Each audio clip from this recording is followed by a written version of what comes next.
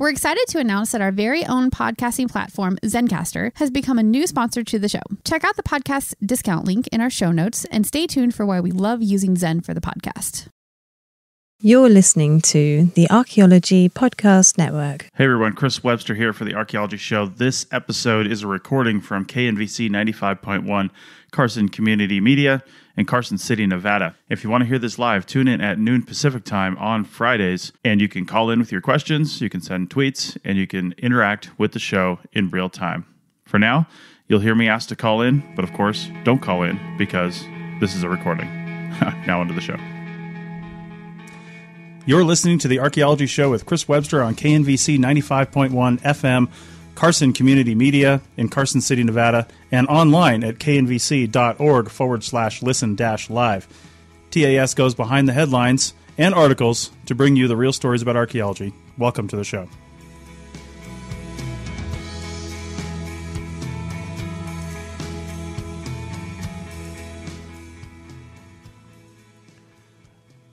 Hello, listeners and fans of archaeology. I'm your host for the next hour, Chris Webster. I'm a contract archaeologist in a field we call cultural resources management.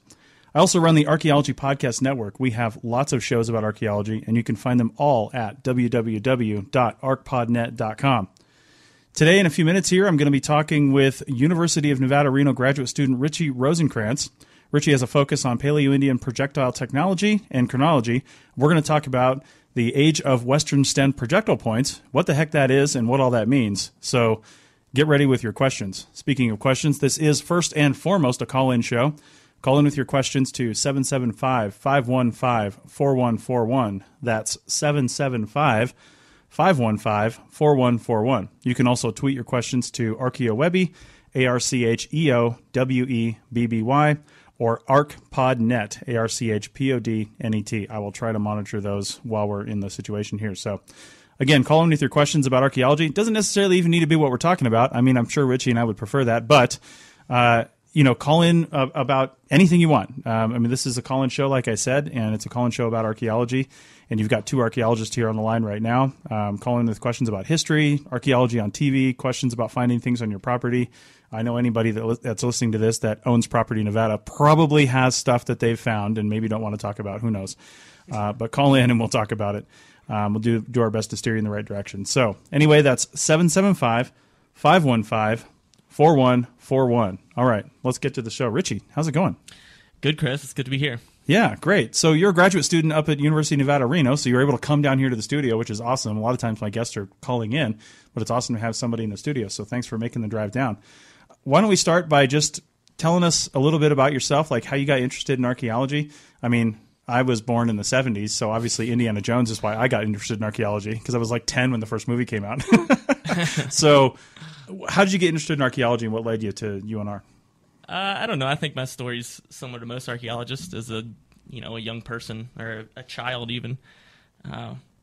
Always fascinated with the past and in history. And then as I progressed through school and took my first anthropology course, I was like, man, this is for me. Like this is what I'm doing.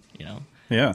Did you do your undergrad at UNR as well? No, I'm actually originally from West Virginia. Okay. And I did I'm detecting the accent's coming through now, yeah. Oh, yeah. Some specific words I say, you'll be like, wow, he's from Appalachia. But, yeah, so I went to West Virginia University. I did my undergrad there. Nice. Yeah. Okay. Well, let's talk about your research and what's going on there. So, first, I mentioned Western stemmed, and we're going to get to that in a second, but why don't you give us, I'm going to put you on the spot here, give us a quick overview of the prehistory of Nevada. Now, I don't mean let's go detailed into this thing, but where does this fit in? Because a lot of people may have heard the term Clovis, and that's probably the closest thing they have in their brains, Clovis points, Clovis culture, things like that. But let's go back, what does that date to? What does Western stem date to? So we can frame this entire conversation in time. Yeah, well, that's a good question and kind of central to my project and all of Western stem research in the West, and historically it's kind of been viewed in relation to Clovis because that's what everyone knows, and Clovis has been around, or the idea of Clovis and megafauna hunting since the 30s. Sure. And that's what typically people think of when we discuss the first people in North America is the plains in the Southwest, hunting mammoths, hunting bison, big game hunters falling around. And that plays into the central idea of how when people first got here, coming through the ice-free corridor, following herds of animals, right? Right. But what does Western stemmed have to do with that, right? It's not historically ever really even been considered. It's just like, stem points came out of Clovis points. It's later in time. Mm-hmm. And also partially comes from, on the plains, there's a clear sequence of fluted Clovis points into stemmed projectile points. And we, as our index fossils.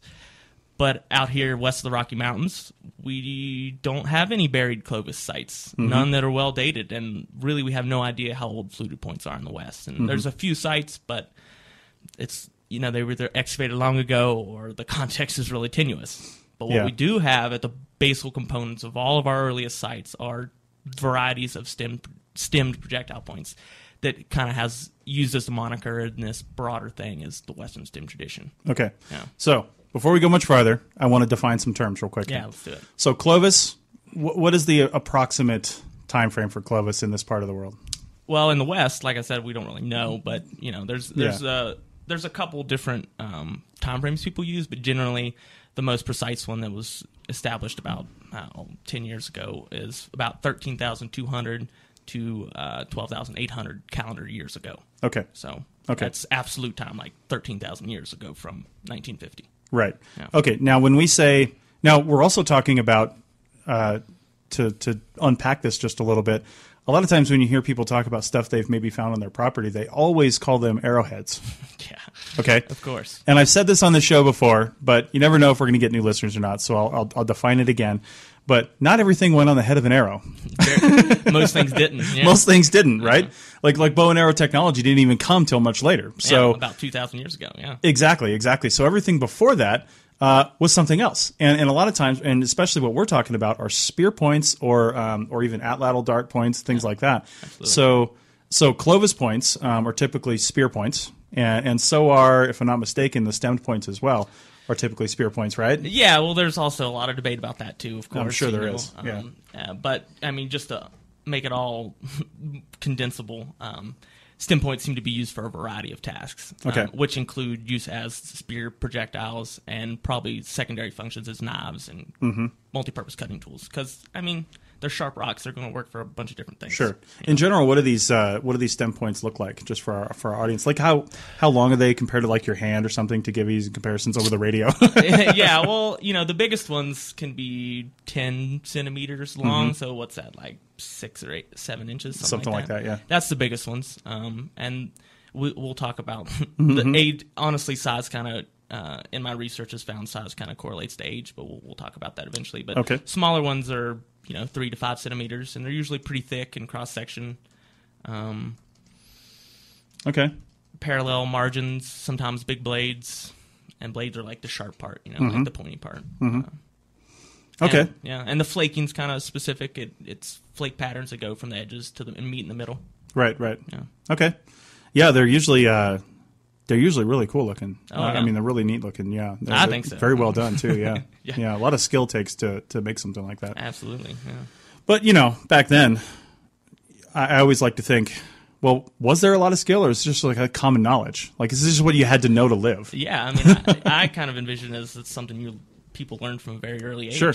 I mean, it's just part of your everyday life. Yeah, I mean, and it is skill, but it's not like necessarily super specialized, in my opinion. I mean, maybe it was in some cases, but it could have been. But like you said, I mean, it's probably just something people had to learn just to live. Like, absolutely. You drove down here in a car, and so did I. I mean, that's an uber complicated piece of machinery. And if we'd have told somebody that 100 years ago or 150 years ago, they'd have been like, "My God, you're like a genius." But we give people driver's licenses at 16 years old. Good point. Yeah.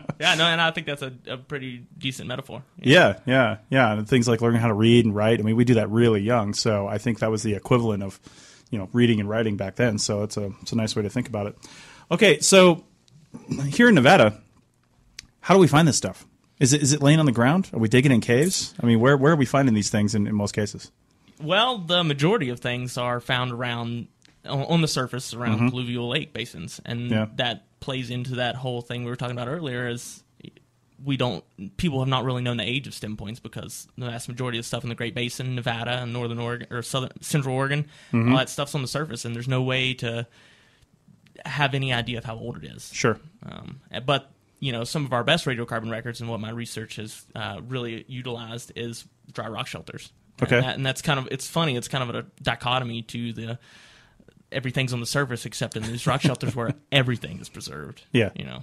Yeah, So. we found a lot of cool stuff in rock shelters in Nevada that you just don't find anywhere else. Oh, absolutely. Yeah. Basketry that's 10,000 Sure. years old. In my thesis, I've dated a piece of textile. It's some braided cordage that's 12,500 years old. Wow. Wow. Yeah, and how are you dating stuff like that? Well, it's radiocarbon dating. Yeah. And that's kind of like the golden standard for archaeologists. Sure. Any organic material can be dated with Absolutely, radiocarbon dating. and it's the basic premise that when something dies, animal or plant, the carbon in that starts to degrade. And Right. over a certain amount of time, we call them half-lives. Mm-hmm. And then it's a really complex process at the atomic level, but Sure. we can measure how much carbon. Basically, we can measure how much carbon's left and get an estimate of how old it is with Right. a standard deviation. Now, talking about dating, because this is what people always want to know about, is where does this stuff fit in the chronology, right? And, I mean, that's the basic thing we're talking about here anyway. I mean, those are the ultimate questions. And how are you dating these rocks? Well, let's back up a little second here. What kind of material are most of your Western stem points made out of? Well, that varies regionally. In Nevada and Oregon, there's exuberant obsidian sources, and that's the primary material that people use. It's easy to work, it's high quality, you can make super sharp, and it's everywhere. Yeah. Now, in the eastern Great Basin or the Bonneville Basin, so over in Utah and eastern Nevada, FGV, so like fine grained volcanic, so things that are like, we call it geologic terms like dacite and andesite, but like basalt, things like that. They're coarser grained and harder to work. Those are the primary materials over there. And then up in the plateau, so like Washington and northern Idaho, it's CCS, or what people call flint or chert. Right, Yeah. right. So it kind of varies regionally, but Right. and people kind of use what was around, Yeah, I've never flint napped with basalt type materials before, but generally the rule with flint napping, which is the term for making these tools, of course, for our listeners, the general rule is you're going to use something harder than the material you're flaking to remove those flakes, but there's not a whole lot harder than basalt. Yeah, hammerstones would have been really important. Right. So you're using differently shaped things and almost different techniques to really remove those flakes, and you don't get that really fine, really detailed like flaking patterns on basalt tools typically. Yeah, you just can't. I mean, no, it's impossible. Yeah, at least impossible with the tools that they had available to them. Yeah. Fracture mechanics. Yeah. Now, when the aliens landed, they had better tools. So, no, I'm just kidding. We're not going to talk about aliens on this show ever. All right. So how now that we know what the materials are made out of? I mean, you can't really date these rocks because the rocks themselves, the tools might be 10,000 years old, but the rocks might be, millions and hundreds of millions of years old. So, how do you date these rocks? It's a brief archaeology lesson in relative dating here. Yeah, there you go. So that was actually a big part of my research is I was reassessing the context of archaeological sites and the materials in them. Mm-hmm. And like you said, we can't directly date rocks. The most wonderful situation that's never happened with a stem point, but is if you have like sinew or hafting material that's wrapped around the projectile, which has been found in like middle and late Holocene projectile points, and you can take that piece of organic material and directly date it, and you have bang, like that was wrapped onto a shaft at this time. Yeah, that's the ideal situation for dating a projectile point. But most of the time, we're restricted to archaeological sites or like living surfaces, so cultural features, so like a fire pit. That's the most common and one of the best, really. Mm-hmm. So if let's imagine we have a fire pit where your people are sitting around flint napping, doing their everyday activities, and they break their projectile point, leave it there, right? And then we come back 10,000 years later, little excavation. Wow, this top of this Harz feature and this projectile point are the same elevation. These have to be associated, or the most parsimonious explanation is they're associated. Yeah, and that's another one of our good contexts, and so we can date that hearth, and we're like, okay, so people were using this projectile point at this time at this place. Mm-hmm. And then there's a variety of maybe butchered animal bones, elk or bison or whatever, like it's similar situation, similar elevations, the context is similar. So what I did is I went through all the stem sites and I reevaluated based on what was reported the quality of the radiocarbon dates, because not all radiocarbon dates are created equal, and the context of those projectiles to those at those sites. Sometimes and some are better than others. But I kind of created an objective scoring system based on some other people's work, and like, this is reliable, this isn't reliable, and then I built a broader model with it. Sure. So that's a long-winded way to explain how we kind of date rocks. It's really about the context and archaeological interpretation, which is complex. Right. And the term for this is relative dating, because you're dating the object relative to other objects. Yeah. Because it's really difficult to absolutely... We might be able to date, I guess, chemically or microscopically the rocks themselves, but that doesn't do us a lot of good. No. And there are ways to date obsidian from the time it was flaked, obsidian hydration. Indeed. But that's problematic. Yeah, obsidian hydration is just really complex, and it varies from obsidian source, it varies from burial, right. And there's environmental conditions throughout the time. Absolutely, and it's a good technique to use in conjunction with other things. Sure. Like just dating your site with obsidian hydration is kind of tenuous, but I'm involved with some research up in Oregon, too, with the University of Oregon, the field school there, and Dennis Jenkins, who has been working very hard in the Northern Great Basin to refine obsidian hydration up there. And some of the sites in my thesis are kind of playing into that. So we have stratified radiocarbon with stratified obsidian hydration, and we can calculate the obsidian hydration rates to specific sources, and they kind of support one another in a way. So, yeah. Yeah, and a brief, just a really brief, almost a layman's description, because I've never studied obsidian hydration, but I've, of course, looked it up and I know what it is. But it's essentially, obsidian has this unique property that when you break it, at the point of fracture or on the, like, say, the edges of a projectile point, assuming that the whole thing was created at the same time. I mean, it's entirely possible. I don't know how likely it is, but it's entirely possible that something was broken off when somebody was doing some testing, and then any number of years later, someone came back to this like quarry site and picked up this piece and then worked it even further, right? So it's entirely possible that you've got different times. Although more likely somebody picked it up and they created the piece and then they started working it. But basically, obsidian builds up this microscopic rind, and again, it's like this. It's this thickness that you have to look at under a microscope, and I don't even think you can see it with like a 10x hand lens. I mean, you have to look at it with a microscope, and that rind builds up over time, and like you said, Richie, based on environmental conditions, how dry was it, how wet was it, and as we know, climate changes through the years, so you have to understand the climate to understand how to calibrate the obsidian hydration dating, and it's all just like crazy complicated. So, yeah, I mean, the basic premise is the bigger the rind, the older it is. Right. But there's, like we've just talked about, there's a bunch of factors that influence. Sure. And one of the biggest is temperature of where it's buried. But yeah. So it's buried in a cave. The temperature is going to be cooler throughout its lifetime, versus if it, something like that. Which brings up another question that I've had people ask me a lot, and I want to get your thoughts on this. Reuse. So you mentioned, finding a point attached with like sinew on it, maybe even, if it's in a cave, it might even still be attached to a shaft or something like that, or it could have something there, some organic material. But how do we know somebody didn't pick that up off the ground? We walk around in the desert and find stuff all the time. How do we know someone else didn't do that, pick it up, and grab it? I mean, what are your thoughts on tackling that sort of problem? Well, reuse definitely happens throughout the archaeological record, and it's really hard to kind of to highlight, and some people focus on that specifically, and I've read a few papers where they're really looking at retouch or recycling, but in my opinion, it's less often an issue than it is, if that makes sense. Like, usually you're going to see recycling when something weird's going on, like it doesn't make sense. Like, why is this form in with these other forms of a projectile? And it might be recycling. But it's the strongest way to go against recycling is like when you have assemblages of things together. But it's kind of a problem of equifinality that sometimes you can't really address. Yeah, if you find one or two, you might not know, but if you find a whole bunch and this one's the outlier, exactly. Chances are it came in from somewhere else. Yeah.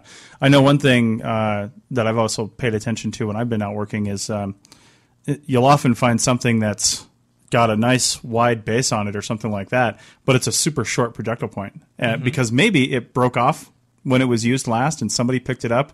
Maybe it was the same person. Maybe it was 100 or 1,000 years later or 10,000 years, well, a couple thousand years later. and then they worked off that part and then made a shorter, fatter base, Yeah, projectile absolutely. point. Yeah, so Yeah, or like reuse it as a drill, or Sure, or just sure. like a cutting tool. That's probably the most common instances Mm-hmm. of recycling. If I had to give one, yeah, because aerodynamically, it's got to, I don't know if they understood aerodynamics as we understand aerodynamics today, but they were pretty smart about putting stuff at different weights and things like that on the end of they knew what shafts they and were spear doing. points. Yeah, Yeah. They may not know the terms for it, but they knew what they were doing. Yeah, they knew it was going to absolutely. work or not. absolutely. Yeah.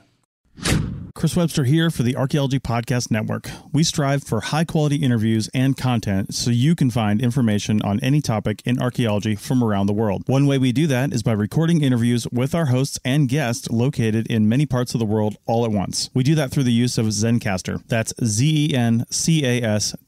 Zencastr allows us to record high-quality audio with no stress on the guest. Just send them a link to click on, and that's it. Zencastr does the rest. They even do automatic transcriptions. Check out the link in the show notes for 30% off your first 3 months, or go to zencastr.com and use the code TAS. Looking to expand your knowledge of X-rays and imaging in the archaeology field? Then check out An Introduction to Paleoradiography, a short online course offering professional training for archaeologists and affiliated disciplines. Created by archaeologist, radiographer, and lecturer James Elliott, the content of this course is based upon his research and teaching experience in higher education. It is approved by the Chartered Institute for Archaeologists as 4 hours of training. That's in the UK, for those of you that don't know. So don't miss out on this exciting opportunity for professional and personal development. For more information on pricing and course structure, visit paleoimaging.com. That's PALEO imaging.com, and look for the link in the show notes to this episode. Let's talk about your Western stem stuff and get into a little more. So Clovis is poorly dated here in the West.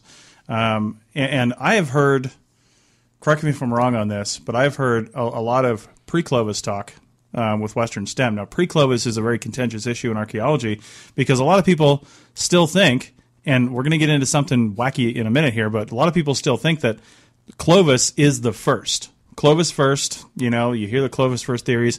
The Clovis tradition came down and spread across the country, even into South America, and Clovis was all over the place, and that was the first thing to come down, like you said in the beginning, ice-free corridor, all that stuff. But how does Western stemmed challenge that a little bit? Well, before I start talking about specific things, let's envision these ideas as working hypotheses. Yeah. That's how science works. We always, new evidence changes things. Absolutely. And just because you find one pre-Clovis site, let's say, doesn't necessarily undermine this whole paradigm. Right. Not necessarily, but it starts adding another piece to the puzzle, though. Exactly. And just as a disclaimer, But, so like I said earlier, Clovis are the first people who populated North America, and that marks the beginning of everything. Yeah. Right? And not just here in the West, and not just with Western stem, but there's a variety of sites that, or a number of sites where there's things that predate the age of Clovis, which we kind of went over earlier in the podcast. Yeah. One of the earliest that's been around is Monteverde down in southern South America. It's 1,000 years older than Clovis. It's like, if Clovis was first, how did that happen? Is that in Chile, I think? Yeah, southern Chile, along the coast, actually. Yeah. But in reference to Western stemmed, Paisley Caves is in Oregon, a place I'm very familiar with. About, I guess, what is it, 2009? It's 2019. So about 8 years ago, Dennis Jenkins and colleagues published a paper where there's clear evidence of Western stem technology in Clovis age deposits, which challenges the long-standing paradigm of Clovis being first. Right. It showed that at about 13,000 years ago, there was these two very different lithic technologies existing in North America at the same time. So that really questions everything coming from Clovis. Yeah. And beneath those stem points were numbers of coprolites, so old desiccated human poop. They're great little packages of data. Yeah. With human DNA in them that were directly dated to 14,000 years ago. Now, with those coprolites, there wasn't any diagnostic lithics. There was, flake tools and just really common stuff, but it wasn't definitively Clovis or Western stem, one or the other. Now, how far below this stuff was the human coprolites? If they weren't found with any tools, what are the chances that, and could you see this in the profiles of the digging, what are the chances that they didn't just, poop on the floor they were living on and actually dug a hole through these other layers, and then now you've got them below this other stuff, but not temporarily below that other stuff. Well, I mean, that's certainly possible, I guess. But the radiocarbon dating program that Dennis and Tom Stafford have done at Paisley is they've ran about almost 300 radiocarbon dates. Nice. And done multiple column samples of stratified series, and things are well stratified. So the idea that those coprolites are necessarily related to those projectile points is less than likely, in my opinion. But they're not right underneath. I'd have to look at the publication, but at least 25 or 30 centimeters. And in between that 25 and 30 centimeters, it's like 15 radiocarbon dates all in stratified sequence. So, well, and back to relative dating, I mean, in the coprolites, we had what they were eating. Yeah, so we don't just have human DNA. Yeah. We have DNA from other species. We have probably plant seeds and things like that we can also date. There's specialties to look at these specific things and say, well, this... we have a lot of evidence that this plant species or this animal was around at this time, so it has to date to this time, or this time frame at least. And you use all those. I know it's like when to bring it back to something people might actually understand a little better is on a historic site. We see historic trash dumps all the time out here in Nevada. People just go out in the desert. They still go out in the desert and dump their trash, right? So we're going to be finding this stuff for hundreds of years. So 100 years ago, somebody goes out and dumps their trash, or you've got a mine that's working and they're dumping their trash to date the site, because there's a lot of reuse of bottles and things like that, especially back then. Reuse of cans even. I mean, I don't know how many times I've found a log cabin syrup tin that's been repurposed into like a candle holder or a light or something, with the side cut out of it. But with bottles and things like that, those were easier to reuse. So you take the date ranges of all these things, you line them up, and where they all cross somewhere in the middle, that's got to be where the primary use period of this site was, right? Can't be before that, can't really be after that, but somewhere right in the middle is probably where these things happen. So we date all these things, we look at all these pieces of evidence, you bring in all these specialists. I mean, you're on a site and you're studying this stuff, it's not just archaeology anymore. I mean, you've got a ton of specialists out there. Oh, yeah, geologists, microbiologists. Sure. And that's one of the things I love about archaeology. And it's teamwork. You have to be, and especially with really old, really important and rare sites like that. It takes... That's one thing I think Dennis has really done a good job of at Paisley when we're talking about this importance of this, is like a huge team of people coming together to work on this. Yeah. And the nice thing about archaeology and really statistics too is that Paisley Caves 8 years ago, and I don't know if there's how much corroborating evidence is found since then at other sites, or if other as important sites have been found. Yeah. But the point is, you have to assume when you find something like that it's not an outlier. Because what are the chances we'd have found it? You know what I mean? Yeah. A lot happens in 14,000 years. A lot happens. A lot happens. And if somebody is that well developed and established in a cave in Oregon 14,000 years ago, they've been there for a long time. Yeah. I mean, they didn't just fly in on Paleo Airlines right then and stop at this cave, right? Yeah, absolutely. Wherever they came from, whether it was by sea or by land, had to have taken hundreds, if not thousands of years in itself. Yeah, well... I think that's something that's coming out of my research too, is where those earliest indications of people are in the West are really sparse. There's only about 2 or 3 places, and they're not like the brilliant hearth feature with the points that we would like.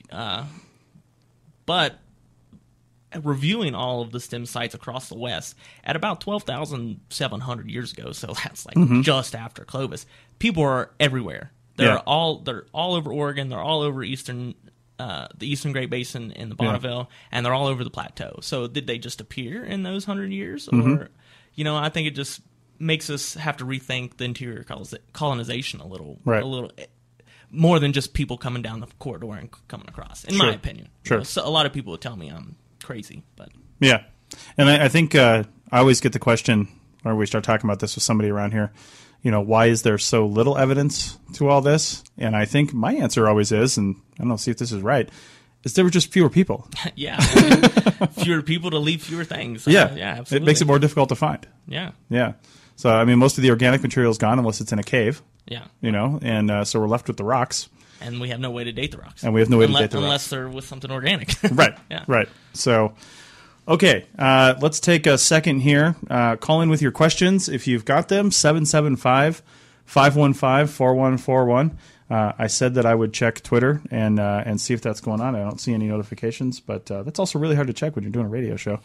So anyway, again, call in with your questions, 775-515-4141. You can always send me an email, especially if you're listening to the recording of this on the Archaeology Podcast Network. We replay the recordings on archpodnet.com/archaeology, and that's spelled ARCHAEOLOGY. There is a spelling of archaeology without that extra A in the middle, but that's only crazy people and the British. So, actually, the U.S. government and the British. Everybody else spells it AEO. I didn't realize the government did. Yeah, any you look for government job postings and it's EO. Wow, I didn't realize that. Yeah, absolutely. Okay, so 775-515-4141. Anywhere in the country, or anywhere in the world, really, you can use Skype or something like that to make a local phone call, and it costs you like 2 cents a minute, I think. So anyway, back to Clovis and Western Stemmed. If somebody stops you on the street and says, Richie, how long ago did people come to this country? Did people come to this continent? What's your short answer without getting into a thesis description for them? Short answer. From available knowledge right now, yeah. Your research, you have to give them a time frame. There's a gun to your head, or they're going to steal your wallet. When did people get here? Man, you really put me on the spot. I'm going to get like mad, angry emails after this. Nice. But at least about 14,000 years ago. Okay. There's... And that's all over the Americas. Yeah. And pushing it back any further than that is mere speculation, really. Right. I mean, there's a bunch of indicators that suggest that it is. Mm-hmm. Just not enough evidence yet. Yeah, well, we're scientists. We like to be very conservative. Well, and thinking about that, those outliers, at least what we're calling them right now, outliers, do you think, let's assume the dates for these things, because we've got some sites in this continent. You mentioned Monteverde and Chile. There are some sites in the eastern Northwest or eastern United States that claim to date back quite a ways, and I think they've got fairly decent evidence for that. They've got good dating. They've got other fairly decent evidence for some serious antiquity. What are your personal thoughts on that? Do you think that there were multiple migrations into this continent that maybe failed, and then at some point enough people got over here and they figured it out and they were able to stay and make a living, and now we have the evidence for that? Or what are your personal thoughts on that? Well, I think that kind of gets back to the question you asked me a minute ago. How does Western Stem fit into this whole colonization thing? And really so all genetic data it strongly indicates that ancestors of all the people that populated North America came from Southeast and Northeast Asia. And that's really complex, and I'd really boil that down really simply. But so that puts us in two possible migration routes. The classic, the ice-free corridor. Mm-hmm. So that's the ice sheets in Canada, retreated a little bit, opened up this corridor kind of in central Canada where people came from, Beringia, as we call it, which is eastern Siberia and western Alaska. Right. And the Bering Strait, which is underwater now, and came down through the corridor. Right. That's the classic. And that's still, I feel very certain that people did come down through that way. The question is, at what time did they come through that way? Yeah. And the other possible route is along the Pacific coast, which has been studied far less. Mm-hmm. And, there's several hypotheses out there. The Kelp Highway hypothesis is probably the kind of the clickbait name you might see. So people following these rich resources of kelp beds, which support a great ecosystem of life. Mm-hmm. And people kind of coast hopping down and then came into the Northwest coast. Sure. And then populated from there. And there's been far more research in the ice-free corridor than in the coast, and there's some great people at the University of Victoria right now who are really trying to do some geologic modeling of what land surfaces would have been, deglaciated between 14 and 16,000 years ago, and they're really just getting started on that up there. I mean, there's a recent paper that where they formed a predictive model. They're like, this should have been open at 14,000 years ago. They went there, they put in one test unit. And found 13,500-year-old footprints. Yeah, what are the chances? Wow, like one test unit, 1 meter by 1 meter, and bang, they're like, oh look, yeah, and give me more grant funding. Yeah, seriously, and wish it was that easy out here, Yeah. So those are really the two things we got to look at, and we go back to, it takes more than just archaeology. It takes geologists and geomorphologists, and we got to figure out when those two routes were potentially open, and then we got to go look on where people might have left remains. Yeah. Right. So. And I think I've heard of papers talking about, or at least articles talking about one of the benefits, if you can call it that, of climate change is there's stuff melting out of the permafrost up in Alaska. Yeah. In that area. So we're actually maybe getting a little more information, and things could be changing a lot here in the future.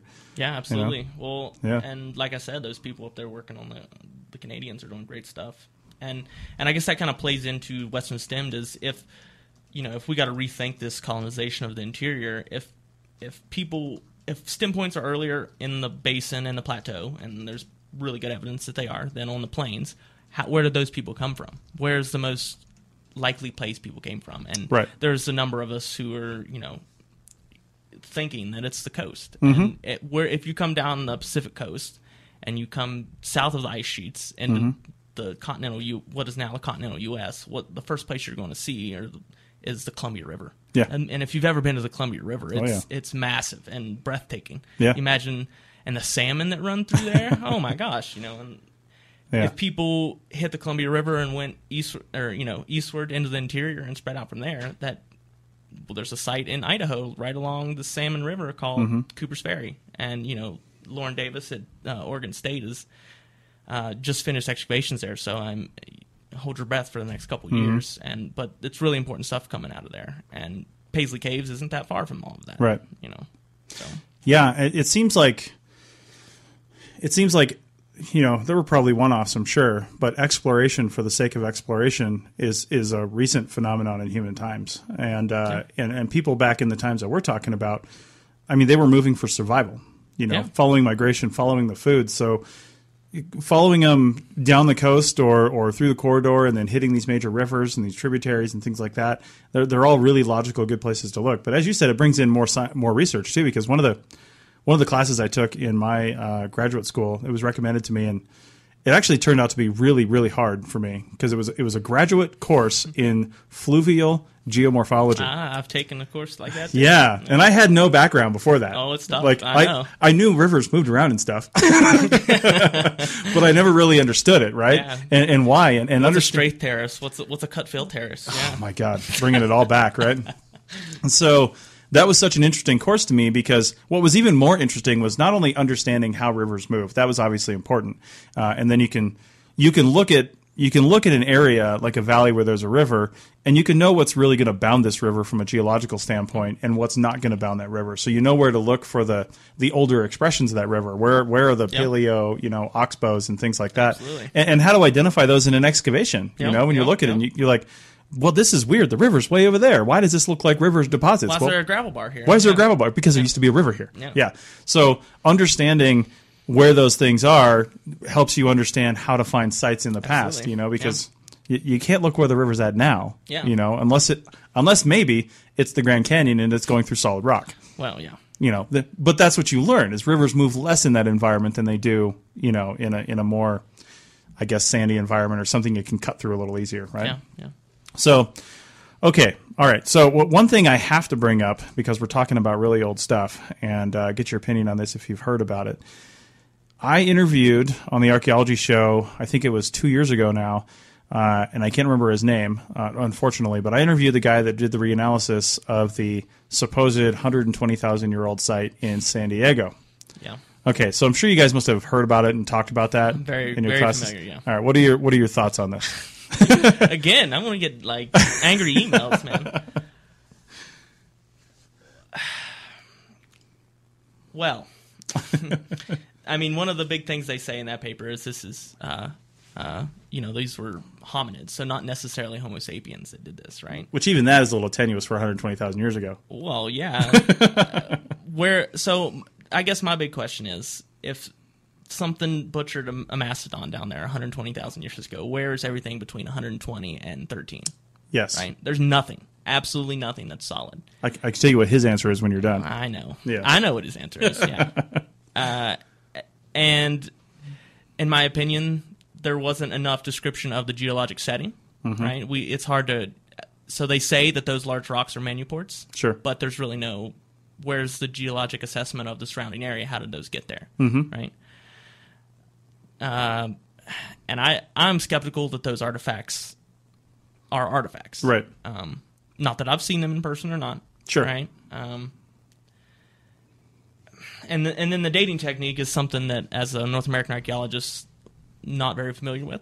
Right, that's not something we typically use, and I'm not. I didn't come here prepared to critique the dating methods. No, for sure. There's tons of factors that go into that, the groundwater and whatever. So, I mean, short answer is I'm not convinced by that. Right, and for mainly those reasons I just outlined. Sure. Now, if we keep finding them, sure, I'll change my mind. But yeah, I know. Just to put it out there, one of the things he told me was that archaeologists don't dig deep enough, and that was his theory. Because he said, we stop when we hit a specific set of rules, and he's not wrong in a lot of cases. Like especially if you're on like a cultural resource management project and you've got a limited budget. I've only been on a handful of projects, and they were actually in the Northeast. And it was the first time I ever saw this. I was digging in Vermont, and we had 50 centimeter by 50 centimeter test units that we were digging. And it was raining. You're in what was called Vergennes clay, which was a horrific nightmare to put through a screen. I've worked in the Northeast. Oh, yeah. So it was just a ridiculous thing. And me and my digging partner had one unit, and we were the ones lucky enough to get tasked. We were digging right on the the south, I think, eastern edge of Lake Champlain. And, I mean, we could see the lake. It was right down the hill. And so we're digging right there, and he told us to just go down as far as our shovels would take us. It took us 3 days to dig this test unit because, I mean, the thing kept filling up with water. You pull out like one scoop of shovel with that suction method, Oh, yeah. You throw that in your screen, and then we take our gloves and basically make like a loaf out of it and then slice it with the trowel because it doesn't go through the screen. No. Yeah. So we're doing that. We didn't find anything, but they wanted to look at what the soils were looking at, right? So that it just reminded me of that because that was the one unit that went deep. Every other unit was going down maybe 20, 30 centimeters, right? And the reason they were stopping is because that's commonly thought where the archaeological material was stopping in that area based on other research, right? So out here in the West, we don't dig a lot of shovel tests in the Great Basin, but they do a lot of shovel tests in California in different areas. And when they're digging these holes looking for stuff, I mean, to be honest, a lot of the times we stop is we either hit the water table or we hit bedrock or we hit the length of our shovel. Yeah, there you go. Exactly. I mean, that's it. Yeah. And one of the reasons for that is a lot of times you're not going to disturb ground deeper than that with most construction projects anyway, there you go. right? So if you're not going to disturb it, that's our whole point of going there is to find the stuff that's going to be disturbed and assess the impacts of that construction method on that, right? So his argument is we're not digging deep enough. Yeah, but there's academic research out there at multiple institutions that are looking for things. Sure. We, like it's working hypotheses. Well, there's a lot of paleontology projects that specifically dig that deep. Exactly, and sure, not every archaeological project is looking for 60,000-year-old archaeological materials, but people look. Of course, the grandfather of paleoanthropology, Louis Leakey, stuck a lot of claim in California. Yeah, well, that's another place that's been debunked a long time ago. Yeah, I mean, But here's the thing, just from a pure philosophical standpoint. So you had the Calico site in California that's Leakey, Yeah, that was Leakey. And that was an older site from a discovery standpoint, but he showed up in, the 50s or something, or 60s with some Nat Geo money. Yeah. And started looking at it, and then was getting pretty excited about it.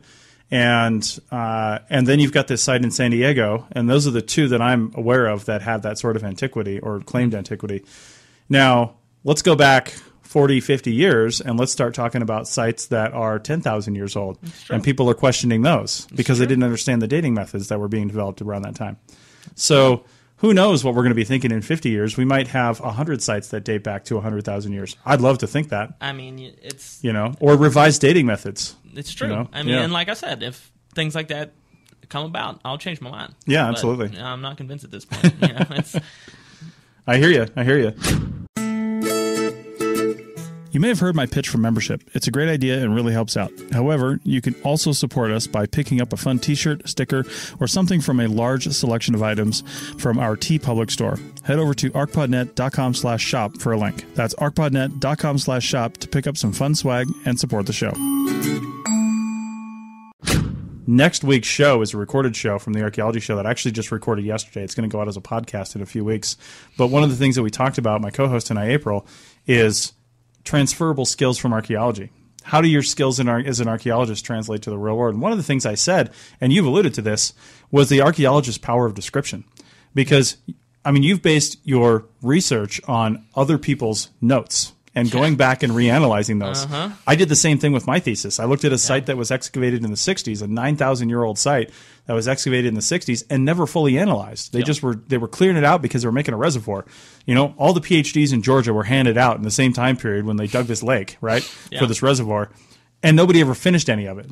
Yeah. So I went back and reanalyzed over 50 boxes of artifacts and pottery and projectile points and things like that, and then wrote my thesis that was basically a site report that was never finished. And if it weren't for the power of description, the notes, the drawings, the things like that, then archaeologists would have, we wouldn't have much to go back on. And it's nice to be able to go back to those things because you're dealing with sites that were excavated a long time ago in some cases, and they simply didn't have the knowledge that we have today. Yeah. They didn't have some of the dating methods we have today, and they didn't have some of the knowledge about the relative dating methods that we have today. Maybe they didn't have the chronologies, the plant chronologies, the animal chronologies, things like that. So it's really good to have that massive power description so somebody like yourself can come back and check this out. Yeah, that was like a really rewarding and exciting thing about my research as I went, I redated 6 sites, obtained new dates from them. And one is Conley Caves up in Oregon where we're actively excavating it and I'm involved in that. But the other 5 were from previously excavated sites that are housed at museums. And and I went to multiple museums. I went to the Nevada State Museum here in Carson City, who were wonderful and helped me so much. Yeah. And the University of Oregon Museum, the Museum of Natural History at Idaho. Nice. Yeah, and so I went through people's notes from the 1970s, and some were better than others. Yeah. And it was really rewarding to go back and utilize those cultural materials. We talk about cultural resource management, and I think that curation and collections-based research is so important and so useful. And I think we need to do more of it. I think some people have this attitude when they get their PhD that we have to dig. And it's good to find new things, but there's a lot we can learn that's already there's so much out there. It's already in the museums. Especially from cultural resource management, because a lot of times the budget and time is just not there to do further analysis. Exactly. And it's And like you said, too, it's like they didn't have methods necessarily. Right. And it's great to be able to, and that's going to continue in the future, I'm sure people will redate the sites that we're excavating right now and be with new methods and learn new things. I try to highlight that when I have crews. And I ended up being a crew chief on this project I was on a few weeks ago, and I talked about that on last week's show. I didn't know a whole lot about the regional chronologies of Southern California and Yuma, Arizona. Never worked down there before, right? Yeah. I'd worked in the El Centro area before, but we had just very different type of environment than we were working just 20 miles away. And I didn't know anything about the regional pottery typologies. Nothing. Yeah. Projectile points, nothing, right? I didn't know what they were called, but I know how to describe them. Exactly. I know enough about pottery that I can describe the temper. Yep. I know what attributes to describe, the thickness, the glaze, the slip, the decoration, stuff like that. I don't know what you call it, but I can describe it, right? Yeah. So I think that's so important for people to be able to do, and that's what I highlight here. I don't care if you know how to type a projectile point in the field. I don't care if you even know that it's an Elko quarter notch. I literally don't care in the field. Yeah. I want you to describe it, because one of the things we don't do anymore, unless it's really special, but then you have to know that it's special and do your research, but we don't collect.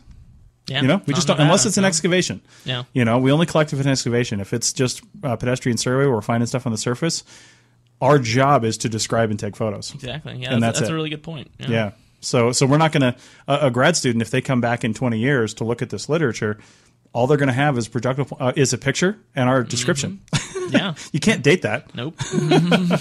So I think we're losing a lot about that. But then we could have a whole show about the curation crisis. Yeah, absolutely. Because there's no room for any of this stuff. Yeah. There's too much material. There's not enough funding.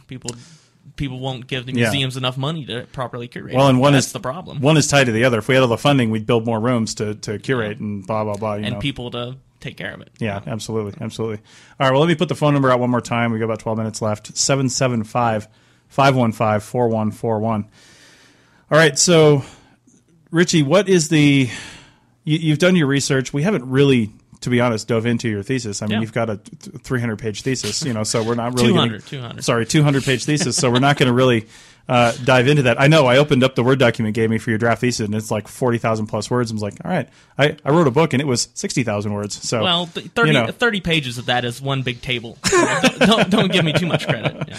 Hey, there's a lot of time that went into that table. I'm sure. Man, yeah. Microsoft Word and tables. That's right. Wow. That's right. So just tell us what is tell me two things. One, what is one major question, your basic hypothesis for this thesis, and how did that work out?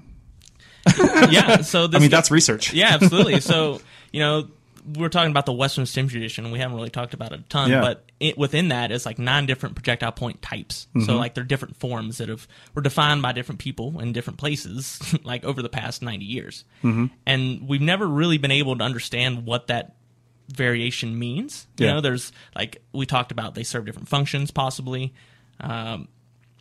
Maybe they were part of this resharpening continuum where little ones are just like really resharpened big ones. Mm-hmm. And then someone's proposed like maybe these are different groups of people in the landscape, right? And the fourth hypothesis, and this is the one I tested in my master's thesis, is that these different forms date to different intervals within what we call the terminal Pleistocene, early Holocene, which is about 14,000 to about 8,500 years ago. Okay.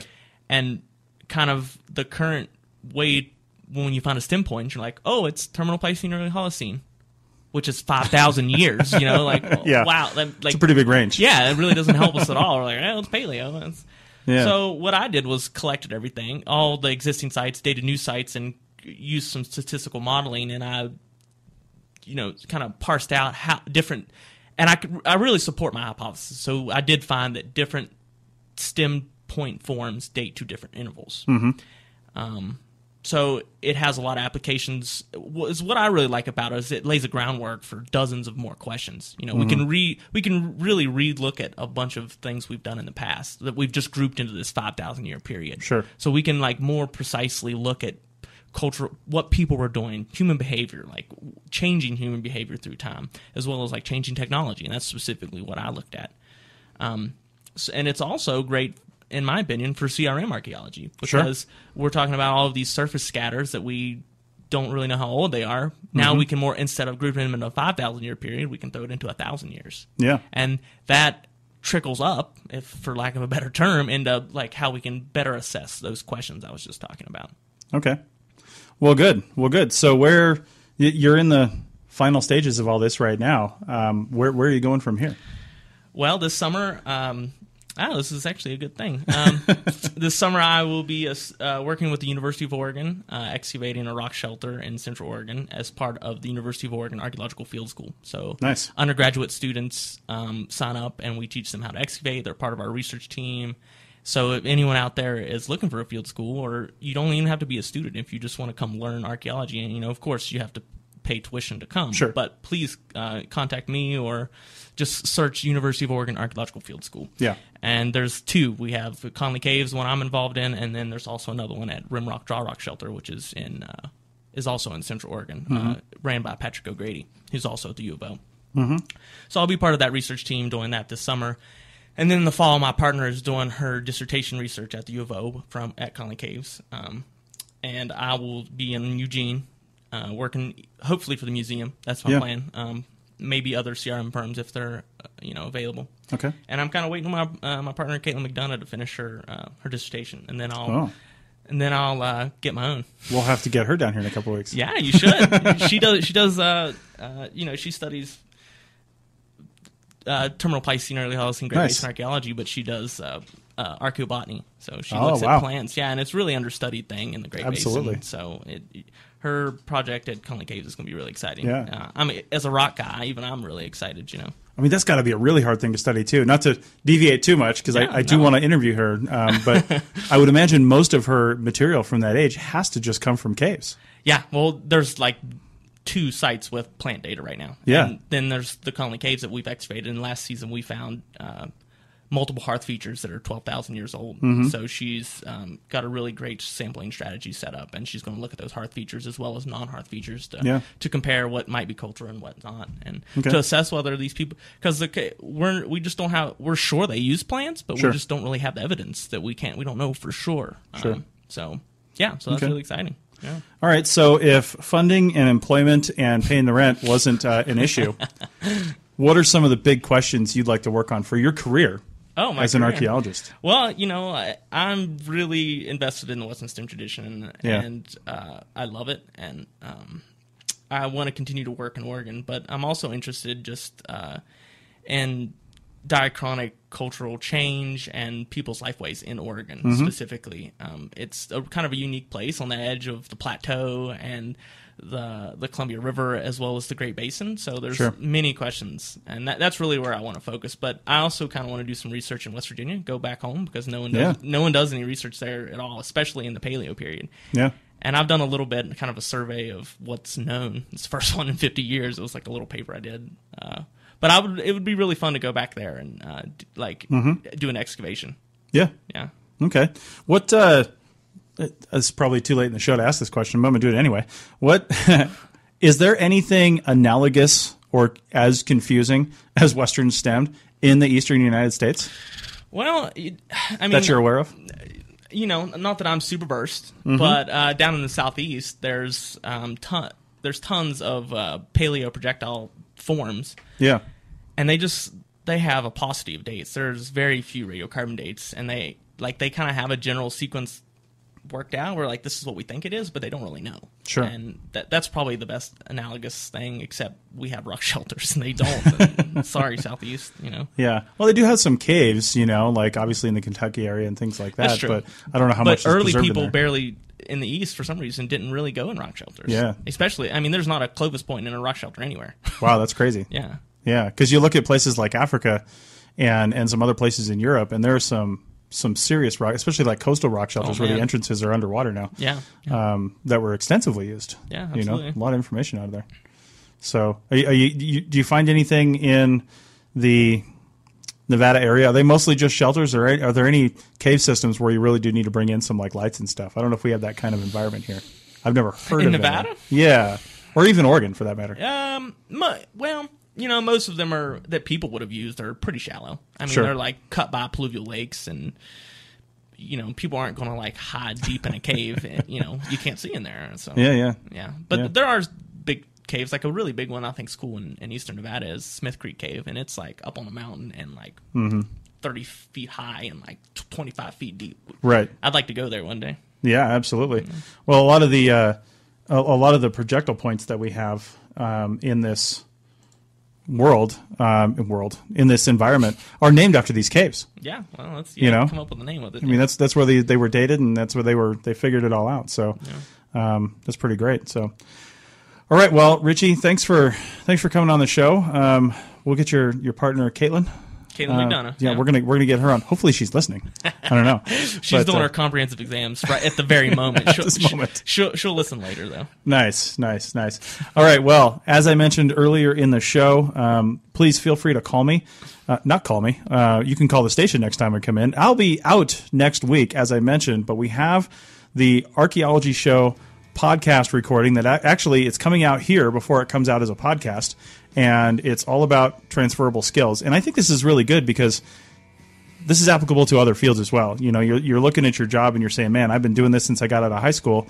How can I possibly do anything else? Because none of these skills are transferable. But what we were relating this all to archaeology and our power of description and visual acuity, being able to see stuff and training yourself to look at these things, working on a team, leadership skills, things like that, and how all that works. And then we relate all that, of course, back to archaeology. So it's going to be a pretty good show. I'll be at the Archaeology Channel International Film Festival and corresponding cultural heritage conference, whatever they call it, in Eugene, Oregon next week, giving a presentation on podcasting and archaeology. So I will not be here.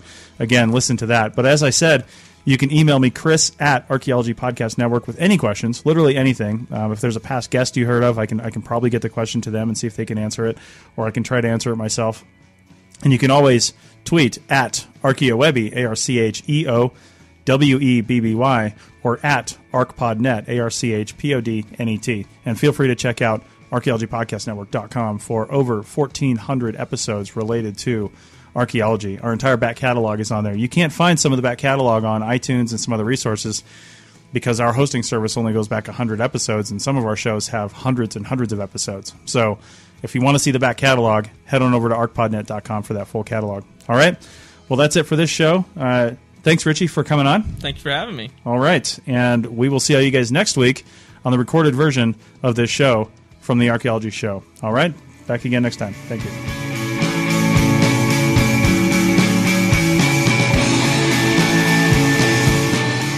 Thanks for listening to the Archaeology Show. Check out the show notes at www.archpodnet.com/archaeology. On that page, you can schedule an interview, provide feedback, and search the archives. Be sure to check out the other great shows on the APN while you're there. If this is your first time listening, welcome. Don't forget to like and subscribe on your podcast catalog of choice. Listen to the live KNVC recordings most Fridays at noon Pacific time on www.knvc.org/listen-live. Thanks for listening and have an awesome day.